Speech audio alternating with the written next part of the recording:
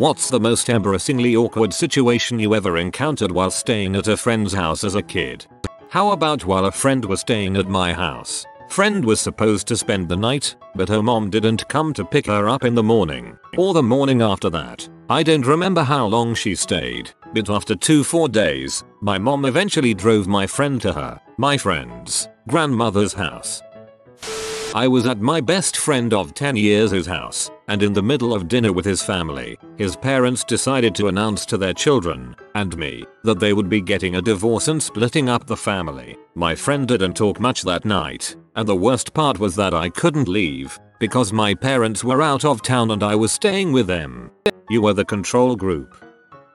I was at a group sleepover for a neighbor's birthday party. At night when I wanted to sleep, the girls were being way too loud. So, I went to go sleep in her brother's room. He was out at his own sleepover. I opened the door and saw that their aunt was in the bed. No big deal, except she shouted, "Close the door or I'll slit your freaking throat." I was 9. Went upstairs at a friend's house so she could ask her mother permission to walk downtown. Mother and boyfriend are nude, clearly have just finished having intercourse and make no move to cover themselves from other people's 11-year-old's eyes. Maybe adult nudity shouldn't be a big deal, but my friend was clearly embarrassed. Her mother had also been separated from her father for less than a year at the time. Her older sister came into the room as we were leaving to ask them how the frick they thought having intercourse with the door open was appropriate in the middle of the afternoon in a house full of neighboring children. I was at a friend's house when we were both 11-12 years old. I had the bright idea of biking down to the nearest grocery store to get snacks, so he asked his dad for permission.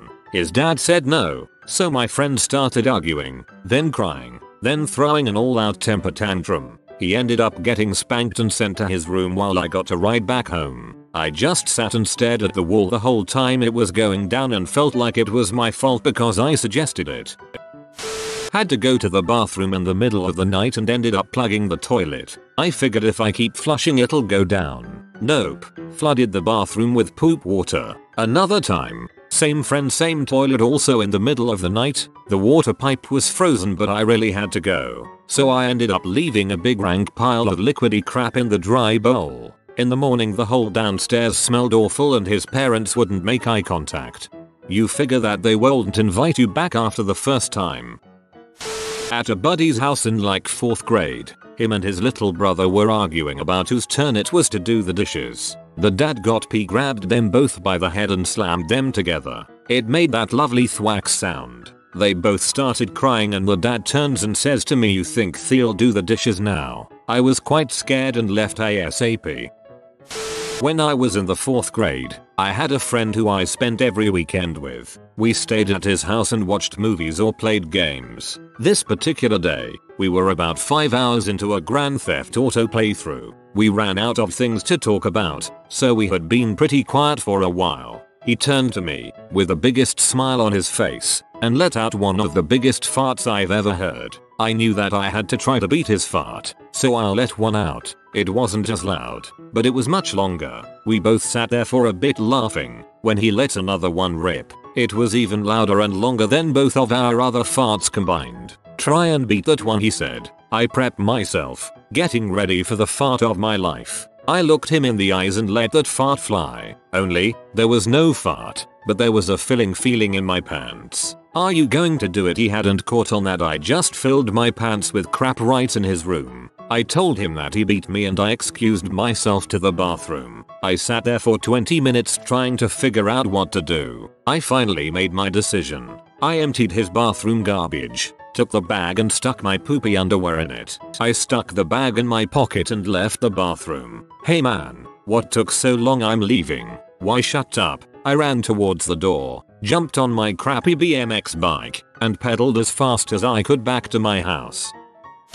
Kid's dad brings us dinner at the table. He gets a sippy cup. His dad asks me if I need one or if I can be trusted not to spill on the table. I say I don't need one. I immediately knock my drink all over the table. We were at least 10 years old. I knock drinks over regularly now.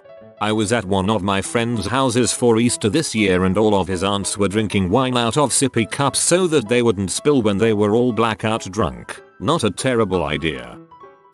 I was staying over at a friend's house with a couple other neighborhood kids. My friend's parents essentially locked my friends and I in the basement for the night so we could have our sleepover down there. And once the door was shut, my friend's parents get into a huge fight over some inane crap. It was horrible. It sounded like they were screaming at the absolute top of their lungs, throwing plates around, flipping furniture, and at one point I think I heard one of them threaten to get a gun and start shooting. But the worst part was the 2 hours of angry makeup fricking in their creaky bed that followed their tirade. AWW, that's so sweet that they made up afterwards.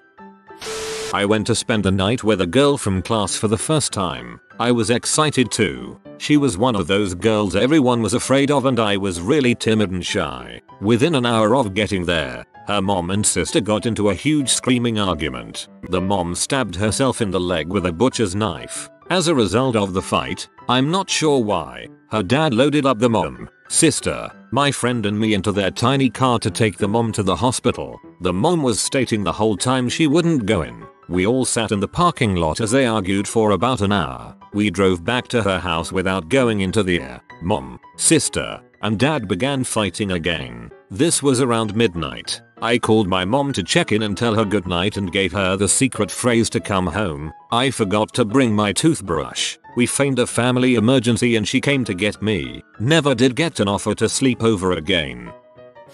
The time when, at age 9, I marched up to my best friend Becky's mom and said, "Becky isn't adopted." Joe just said that she was adopted. Joe was her older brother. Becky's mom just stood there, awkwardly, then said it was time for me to go home. Turns out Becky was adopted. Her parents hadn't told her yet. I have no idea why her brother felt the need to tell me and not his sister.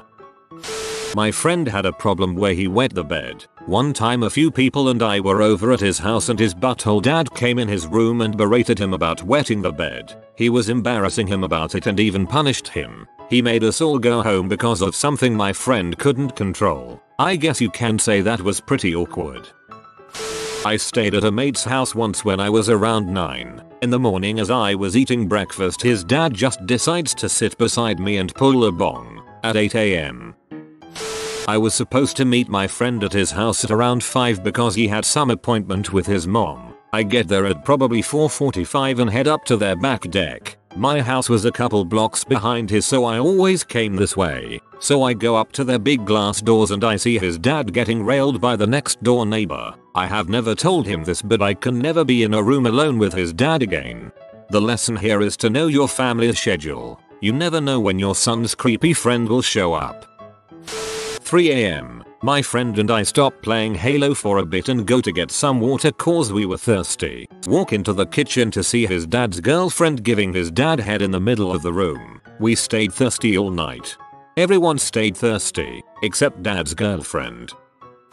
Walked into the toilet in the middle of the night to find his mum shaving her butthole with an electric razor. Let me try and paint a picture. She was standing by the toilet with one foot up on the edge of the sink, one hand peeling her cheeks apart and the other holding the buzzing instrument which was making laps of her ring piece. I stood for what felt like an eternity, but it couldn't have been more than 5 or 6 seconds simply staring at this, trying to comprehend what was happening. Her blue eyes and brown eye locked with my eyes and we both held our breath, the hum of the razor chewing her ass hairs the only sound bouncing off the bathroom walls. A sickening concert, heralding the onset of potential repressed memories. She said my name really quietly, half a gasp. She flicked the switch off yet held her flamingo stance. I said and ran back to my sleeping bag, pulled it over my head and tried to go to sleep. In the morning she never left her room, said she was ill, never was allowed to stay at his place again. My friend's dad died in his sleep the one night I stayed over there, so.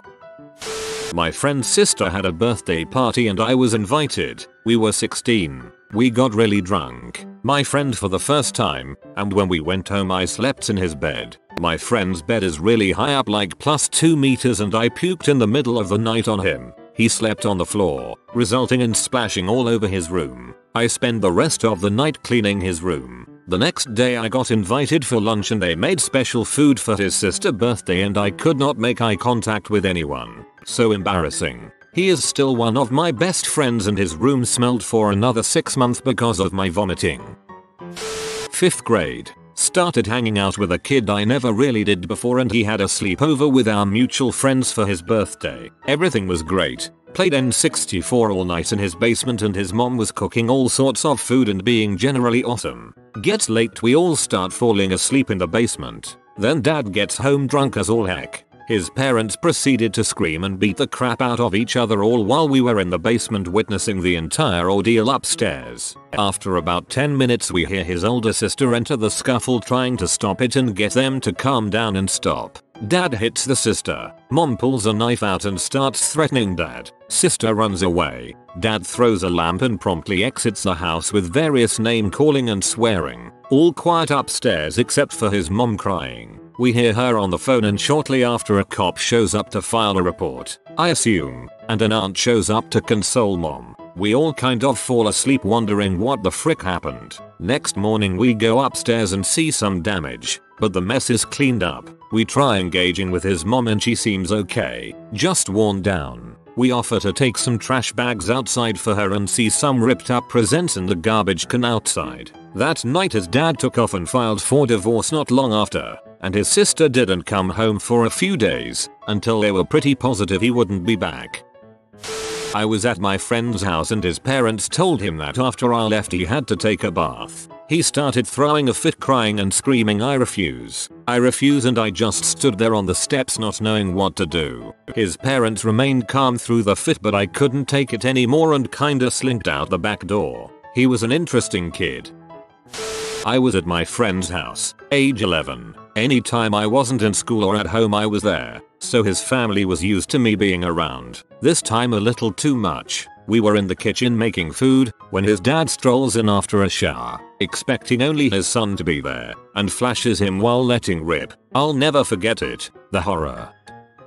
Okay, here we go. I was about 12 and sleeping over at a friend's house. There was an argument between him and his brother and they started fighting. Now, I'm lying on the bottom bunk pretending to be asleep when their mother storms in and heads straight to the top bunk, where the fight is happening. At this point I open my eyes to realize that the mother is wearing nothing but a very large t-shirt that goes down to just below the hip. The mother reaches the bunk beds and proceeds to reach out to restrain the brothers. In doing so, the large t-shirt comes up to reveal what can only be described as a hairy beast. She had no underwear on whatsoever. I look at it for about 8 seconds before the t-shirt covers it again after she's done telling off the brothers. I lie there in shock before exclaiming to my friend, I've just seen your mum's coochie. He laughed his head off when he pulled out a machete from under the bed at 3 AM and said he used it to cut lizards' heads off. In the morning, I walked in on his little brother not jerking off but just playing with his junk in the middle of the living room. I noped the frick out and never went back.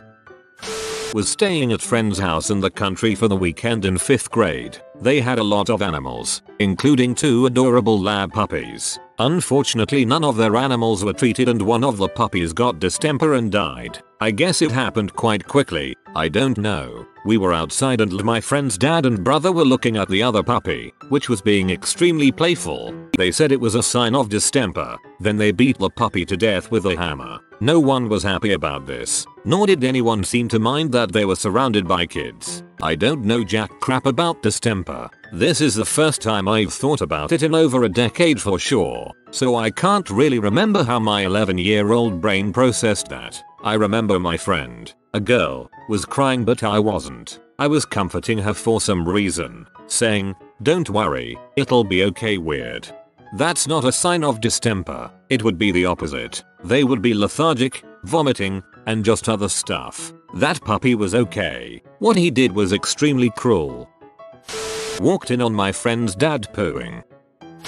Back when I was in middle school, my friends and I used to play airsoft, and we took it seriously. We had expensive guns, armor, the whole nine. Anyway, we used to play back in the woods behind our neighborhood, in the middle of which there was a field. So, we're playing, and I'm on the edge of the field. Along the edge of said field, there are piles of mulch that had to be at least 9 feet high. We used them for cover. Well, I saw my friends on the opposing team approaching, so I ran as fast as I could, and jumped next to one of the mulch piles. Except, I fell in. As I roll back out, I can feel the barrage of airsoft bullets hitting me. I'm out.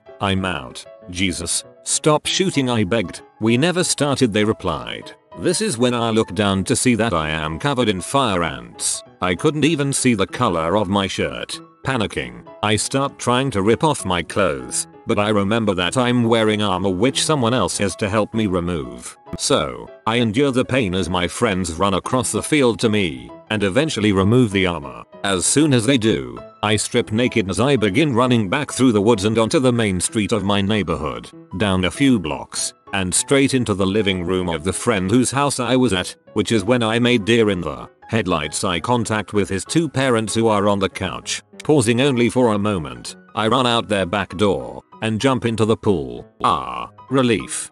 I wanna know what the parents were thinking during all this. They just see their son's friend running naked and then jump in the pool.